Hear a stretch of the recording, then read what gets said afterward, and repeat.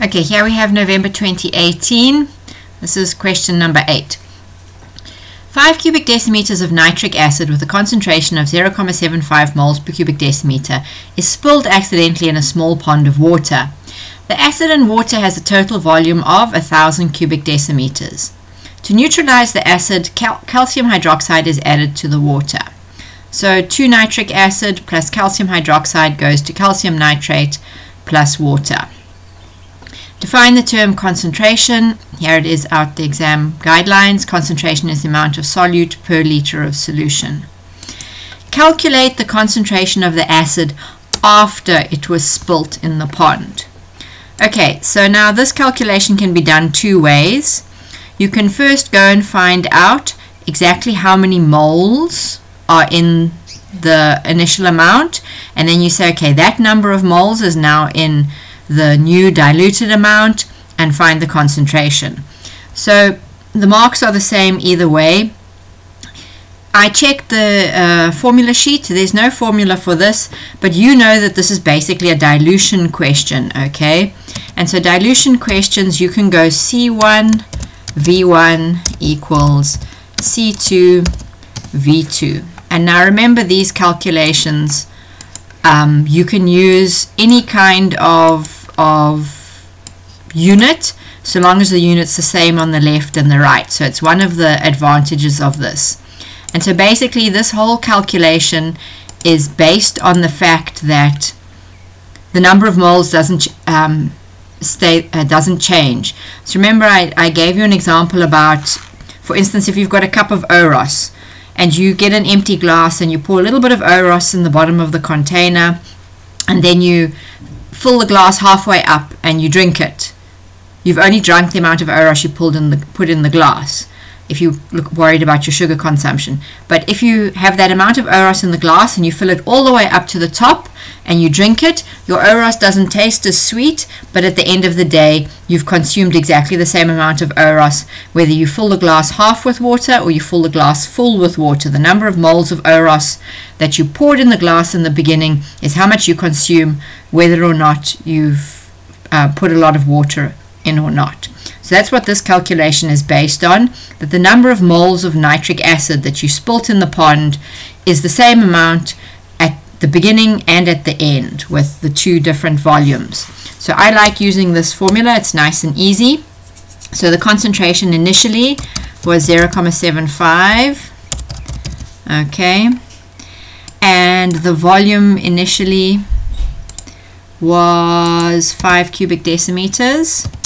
Okay, and this is going to be equal to my second concentration multiplied by, what was the volume, the new volume of the pond? The new volume of the pond was 1,000.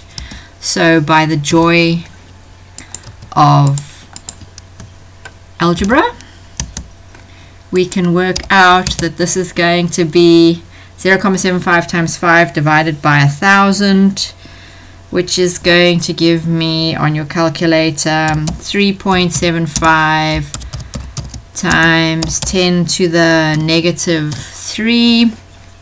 And make sure you put your units.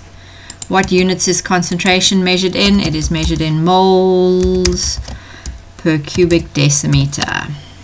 Okay, so there is my concentration of the acid after it was spilt into the pond. So remember, this is all based on the fact that the number of moles never changed. And you'll get the same number of marks if you go C equals N over V, N equals CV, and get the final answer out.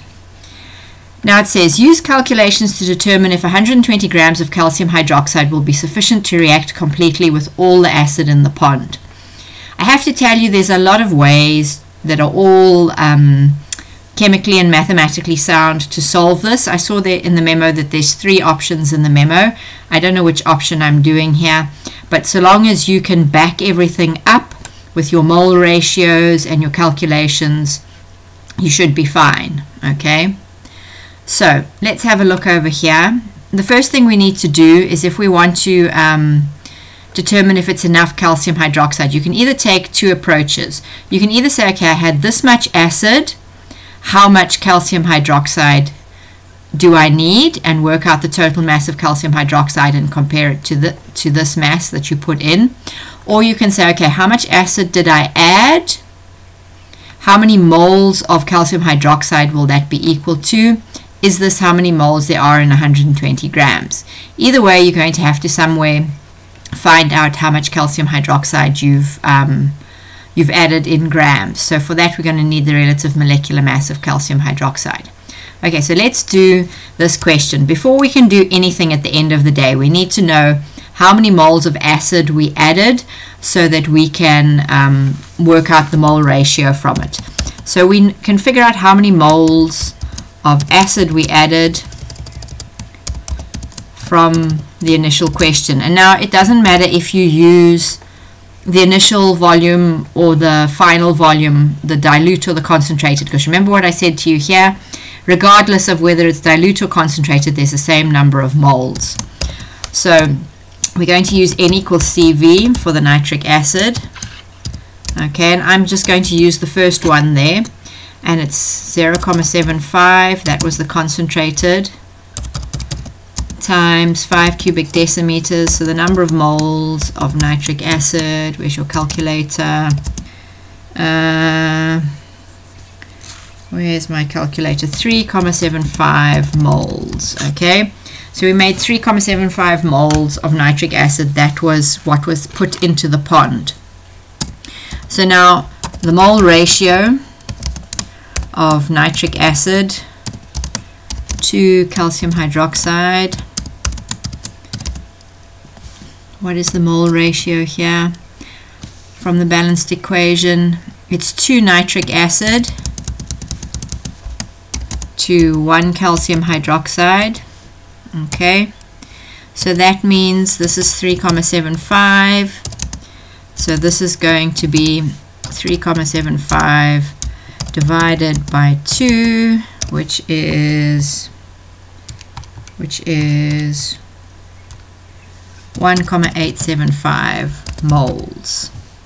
Okay, so now we can figure out how many moles are here and see if it is as much as that, or we could turn this into a mass and see if the mass is the same. Either way, we're going to have to do some kind of a mass calculation. So what I'm going to choose to do is I'm going to see how many moles there are in 120 grams of calcium hydroxide. Okay, so the number of moles of calcium hydroxide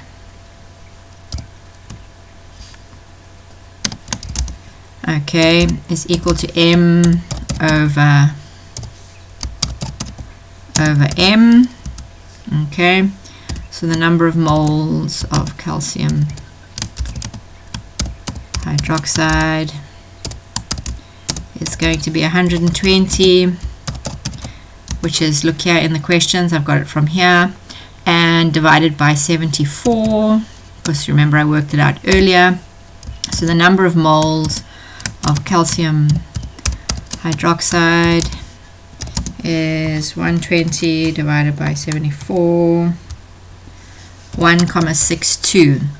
Okay, and then from what we knew of the nitric acid, we needed 1.875. So 1.875 is greater than 1.62.